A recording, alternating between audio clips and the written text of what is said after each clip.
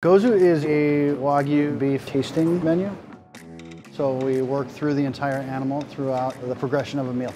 This is part of the Teishoku tray, which is the final Wagyu course. I don't know anybody that is working with Wagyu on this level in the US. This is a nearly everyday occurrence here. Teishoku traditionally is a lunch tray that has a broth, it has a sashimi, it has a seasonal vegetable, it's got pickles, and then either a nice piece of fish or beef or something like that. I spent 7 years working as the business development chef for Alexander Steakhouse. We opened a restaurant in San Francisco in 2010, Pasadena, we opened in Taipei, we opened in Tokyo, and I really got a chance to travel to Japan and talk to a lot of these farmers. And one of these farmers asked me, hey, it's great that you're taking, all the ribeyes and the strips and the fillets, the tenderloins, but when are you going to take a whole animal? How about you be the first to import a whole animal from Japan to the United States? And that was always really intriguing to me.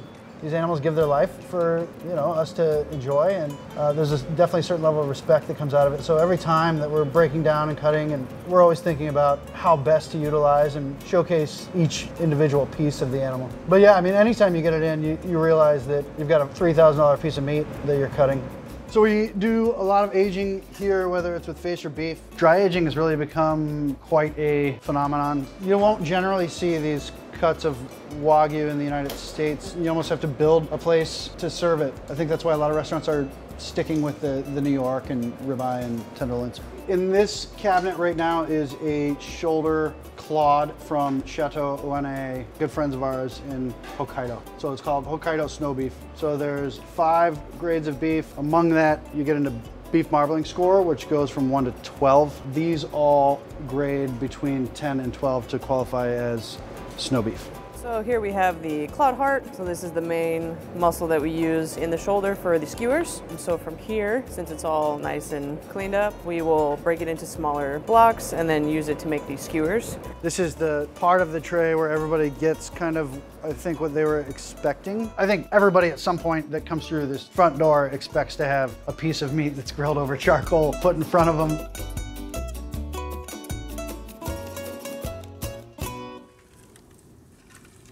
Everything in this restaurant is cooked over this hearth. We don't have any gas in the restaurant at all, so we're 90% fire. Here we have the sliced tricep muscle from the shoulder. So what we're going to do with this is we're going to lay it out and then kiss it with charcoal and finish it with a little Maldon sea salt. And that is one of the elements of the Teishoku tray. This muscle is normally very chewy, so we slice it super thin, as you can see, so it's very delicate. So you don't feel any of that texture on your mouth. All you feel is like the beef and then the fat as you're eating it. And then just like a nice, it kind of melts away because of how thin we slice it. So we take it and we brush it with a little bit of Wagyu tallow. We use Kishu binchotan for this. These are actually made from fallen branches that are then put in a kiln, brought up to 1,000 degrees. That yields this really cool charcoal, and you can almost hear it sounds like ceramics. It's a light cook, and then you get a really, really cool barbecue flavor that happens when you do it. This restaurant wouldn't be what it is without fire and charcoal. I think it's kind of the lifeblood of this entire space. When you see there's a counter, everybody sits around. It's kind of transformative for people that come in, and it's very innate to sit around a fire and stare at it and enjoy each other's company. I think it takes it to a whole nother level when you're preparing food over that same fire that is kind of providing entertainment and light and warmth. This is the rare seared tricep muscle from earlier that we have kissed with charcoal, and I'm just giving it the garnishes of miso pickled rambo. Then we also have pickled black trumpet mushrooms and kino may leaves.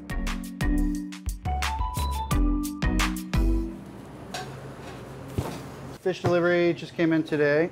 This is all coming from the Toyotsu market. Raul cuts 99% of the fish here. So these fish, a type of sea bream. In Japanese, they're called tai. We use this on a sashimi course on the menu. So these come in already eviscerated. The tails are cut and the fish are bled. You can see how fresh this fish is just from the eyes. The eyes are super clear and round. Exactly what we're looking for. Yeah, this is one of the few things that doesn't get cooked over the fire. I love the way that we are using the entire fish for the dish, because the whole concept of the restaurant is to use the offcuts of the Wagyu too, but utilizing the whole cow. So we're doing the same for seafood as well, and it's not just Wagyu that we're following that philosophy. Surprisingly, the dish is really delicate. and clean, because the rest of the menu could be really flavorful and intense. This dish keeps the entire menu really balanced. Dashi is a Japanese-based stock that is made from kombu and bonito. And that's like the basic foundation of dashi. Getting coals hot enough so we can grill the fish for the dashi gelée that's on the sashimi. We want to get a roasty flavor on the fish to create another layer of flavor that can be infused into the dashi. Although the sashimi course is a cold dish, but it also have a touch of the fire in the dish. I'm gonna roast both the heads like this, and we're gonna hang the bones of the fish over the fire. So I think a lot of this is just applying different techniques. So we'll put a hard grill on some of it. If we hang this over the fire, it's pulling a lot more smoke. So it's gonna give a whole different perspective to things. So as we build flavors, we're trying to go across that full spectrum of lightly smoked to full-on hard sear to even like char in certain places. So you can kind of tell the bone's been kind of like dehydrated, so the flavor intensifies. And if you smell it, you can smell that smoky flavor from the flames. So when the water's simmering, just put the bones in with some kombu. And then you want to bring it to a simmer. And after that, we'll bring it down to 75 degrees and let it sit and infuse for an hour. Then we'll turn it into a gelée. The sashimi is coming from Japan, so we'll fillet that, slice the Wagyu, lardo thinly, that gets layered in between. The fish itself is brushed with a little bit of shoyu that's been in cherry oak barrels. That gelée, that sits on top, and then that gets finished with onion sprouts on top of that and some cherry blossom.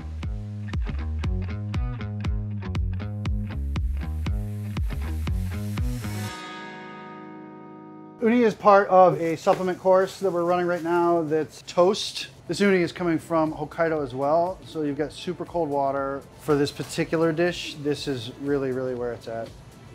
We always kind of open it up, take a little taste, make sure everything is where it's supposed to be. Something that we've realized relatively recently is there's an additive that is used in it in order to make it last longer and to keep the flesh more firm. And as we've kind of gone through, you start to realize you can taste that. And a lot of people that don't like uni say it makes their throat itch, and that's from that additive. So anytime we can, we'll go with additive free.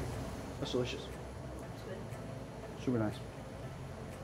So this is one of the last things that we got to put together for service today. This is a brisket from Chateau Une. I smoked this for about 11 hours, and then it gets sliced thinly, and it's being used on a toast supplement with uni and a little bit of Thousand Island dressing. So for this one, we'll block it into saku. The brisket's another really, really nicely marbled piece, but it does take some cooking. It's still got a little bit of chew to it. This is definitely shows my Indiana roots, where it's a lightly grilled piece of toast, and then we've got the brisket that goes over top. We've got a little Thousand Island dressing that's infused with wasabi, and then we've got some Hokkaido uni that goes on top of that.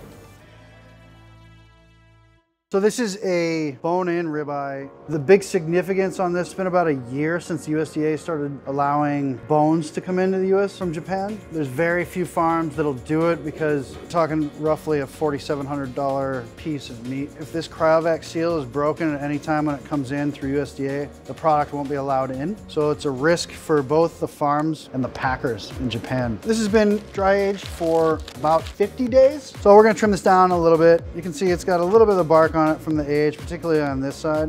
We like to just skim a little bit of that off just to open it up. It's not a whole lot, so you can kind of see as we get through this top layer, things start to open up a little bit. There's always a wow factor when you bring this out and let them know what's coming. We're just gonna season with a little bit of salt and pepper and start grilling. It's great to do like this large format stuff for big groups. It's kind of an impressive chunk of meat. So it makes a statement for sure. So we start getting, you can kind of see this like really, really nice crust right out of the gate. We don't want it to just blow up in flames, or it's going to be bitter and kind of this kerosene flavor. So there's a lot of back and forth and just managing these coals. It's fun to cook a little bit during service. We'll go up, hang here, just let it cook slowly for the rest of the way. Let this thing do its thing and then pull it down and slice it.